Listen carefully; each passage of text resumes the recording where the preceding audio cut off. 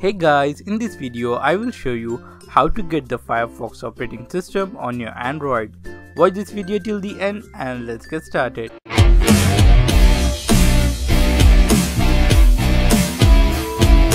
The first thing that you need to do is to install this APK file from the link in the description of this video, and after the installation is completed, tap on the home button and select Firefox operating system.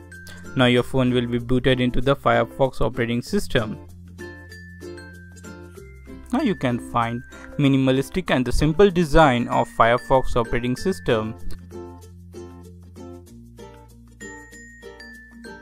And if you slide, you can find all your bookmarks here. On the top you can find a search bar where you can search for any particular app, or you can Google anything from here. Now let's take a look at the notification panel, which is completely different. Now open settings.